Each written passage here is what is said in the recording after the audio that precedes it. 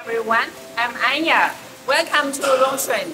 Today I will show you our gene therapy machine. This machine is for our Dubai customer. Here is our chief engineer, Philip. He will explain you how the machine works.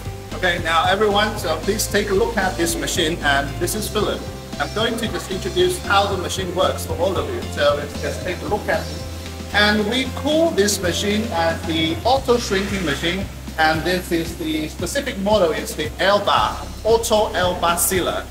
Now the first part is the in-feed part, in-feed conveyor. This is for transporting the products into the host machine. And this is the shrink tanner. And for the last part, this is the outlet, or we can call it discharge conveyor. So let's just get started from the in-feeding part.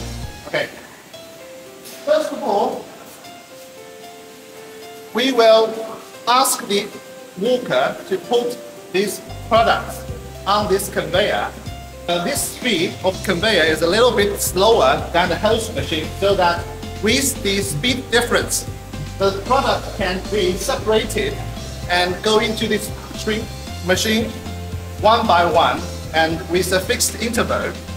Now we also have just to ask you to take a look at this kind of devices here.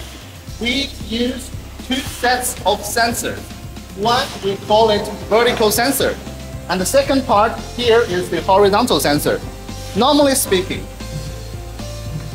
when the product is relatively higher, for example like 5 or over 5 centimeters, we will activate this kind of sensor to detect the products.